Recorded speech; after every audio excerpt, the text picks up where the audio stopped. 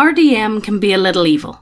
Last weekend, our group got together for a marathon session to start a new campaign and a new system. Upon arrival, we were all given copies of the Only Wars sourcebooks and told to build a regiment, then build grunt level characters, then make a few backup characters. Now, our DM runs what we refer to as high mortality games. In our several year-long D&D game, so many PCs died that our GM actually appeared on the Hitler scale of death measurements. Oh god. And we were all familiar with the nature of a guardsman's life. So each of us made a bunch of backups and didn't get too attached to any of our characters as we wrote them. No special snowflakes here. Our regiment was mustered, our characters met and trained, and we were deployed to fight some orcs. We learned the system in a few skirmishes and commiserated when some of our characters rolled poorly or screwed up and bit the dust. Then we were marched out to the trenches, given our piece of the line, and the battle started. We had expected some sort of priority mission. We had expected to be the heroes who went in behind the enemy, or were dispatched to save a key position, or led the valiant charge. Instead, we were put in a bloody trench and told to hold the line. The orcs came and we killed them. The orcs came again and we killed them. The orcs came again and we killed them, but now we were low on ammo. The orcs came again and some of us died. The orcs came again and brought a tank and the rest of us died. Except for me. I ran. The first session ended there, with our first set of characters dead in the trenches. We agreed it was a proper introduction to the life of a 40k guardsman, and got ready for the next day's session, where we expected to finally be sent on our mission. The second session started with us watching my character's execution by the commissar. Then we were put back in the same bloody trench and told to hold the line. We did better this time. We actually held out long enough for fresh ammo and reinforcements to come up. But in the end, we died. Then we brought up new characters, and did it again in another part of the trenches. Then again, and again. We rolled up new characters between turns, either to bring in as reinforcements or for when we had to start up as a new unit. Very rarely would we survive long enough to be rotated to the rear, or take a non-fatal injury and get evac'd. Usually, we all died. Finally, after 3 in-game days and dozens of character deaths, we were told to charge. We bitched hard when we heard this. It was a death sentence. Our characters had done well this time. We were all still alive and ammo levels were good. We knew our squad could have held out much longer in our nice safe trenches. Our DM asked us if we wanted to lodge our complaints in character, so we shut up and charged. We died like animals. We fought on the left flank of the charge, then on the right, then got to play our first armoured characters in the centre. When the charge failed, we played a basilisk crew covering the retreat. Then our regiment was rotated off the front.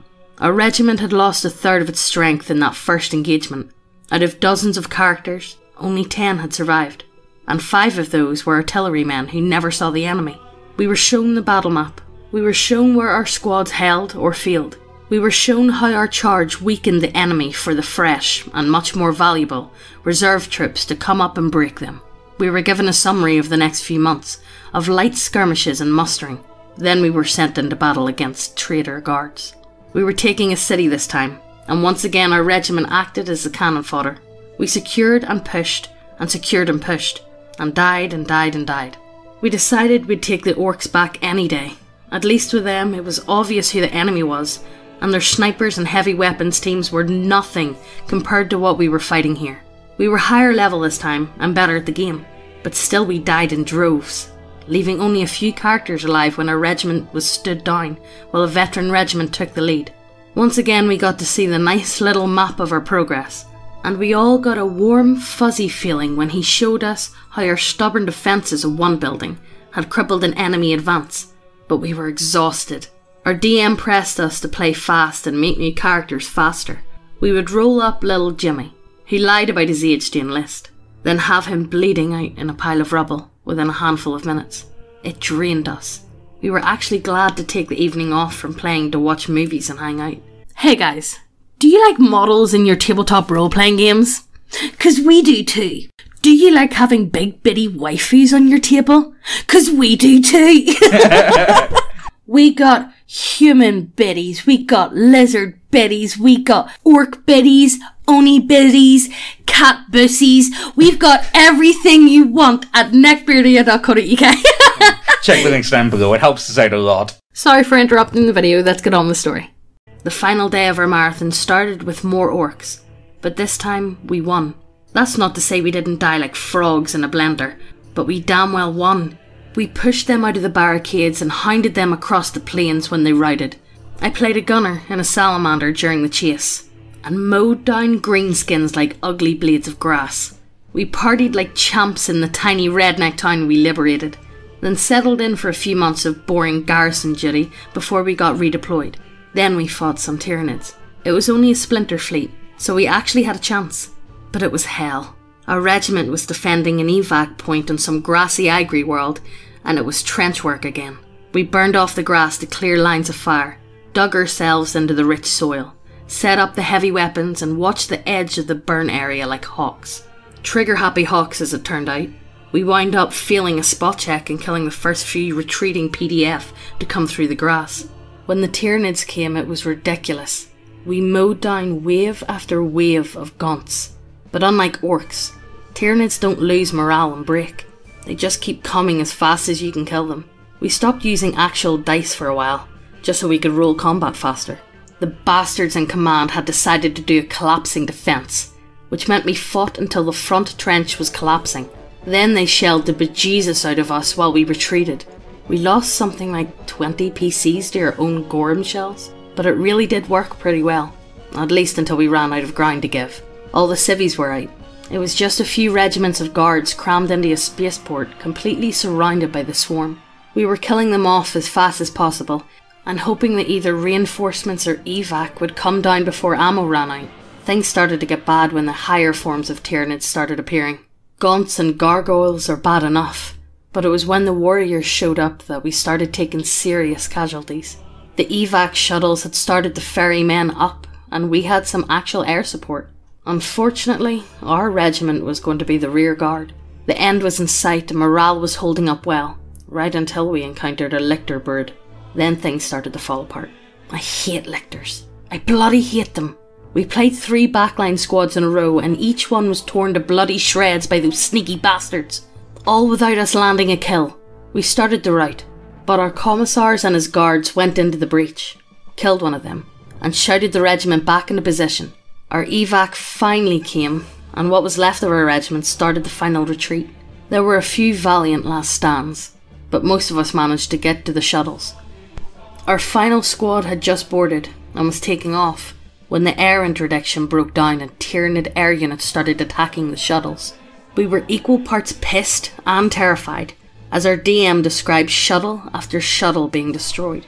The regimental commander's bird was nailed early. So were the bigger shuttles with the vehicles. He didn't say he was in most of the other shuttles. Just rolled his dice and removed them from the board as they fell. It was heartbreaking. Finally, there was one shuttle left. Even though the Tyranid flyers swarmed it, none of their shots seemed to hit, and it started to climb out of the atmosphere. Then it was away. The flyers broke off and that one shuttle was headed for its fleet transport. Free and clear. Inside the shuttle, our last set of characters was trying to figure out what the hell was going on. There were about 50 guardsmen crammed into a 20-man shuttle, and no one was telling us anything. We had all heard the Tyranid flyers attacking, and everyone felt it when we hit space. The guardsmen close to the cockpit relayed what they could overhear from the pilot's radio, so everyone knew that the other shuttles had been attacked, but no one was sure exactly what happened.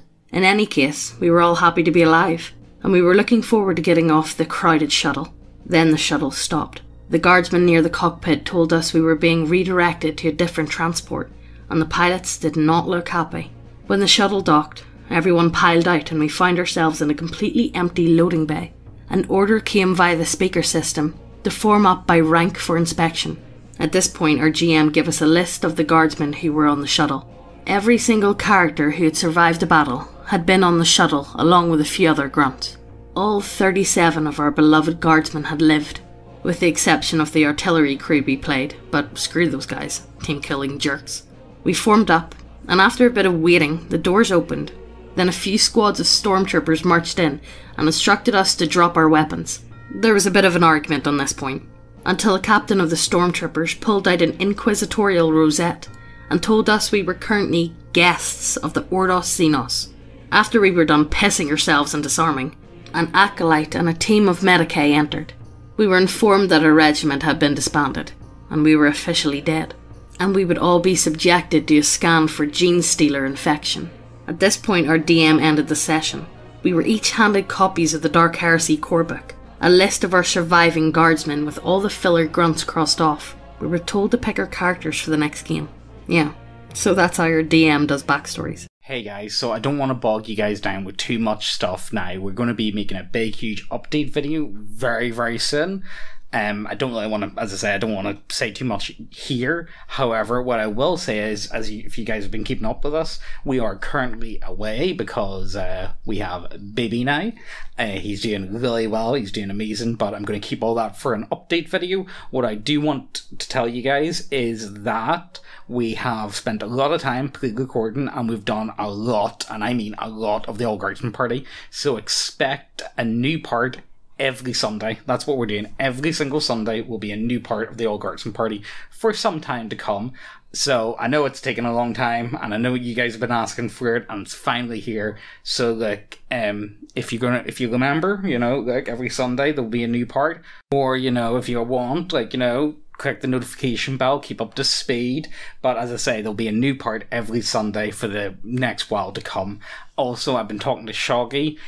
He is working on it. There will be new parts soon. Also, he has a Twitter, so I'll go ahead and I'll link his Twitter down below, so like, you know, you guys can go pester him, because we're not the authors, you know. Go check his stuff out, and he does a lot more than just write. He works on an awful lot of different projects, and honestly, I know if you guys don't like Twitter, I get you. I don't like Twitter either, but Shoggy does like to post a lot of pictures of his wee dogs, and his wee dogs are to die for, so I would really recommend going ahead checking that out. But for now, we're going to love yous and leave yous, and we'll see you next time, alright?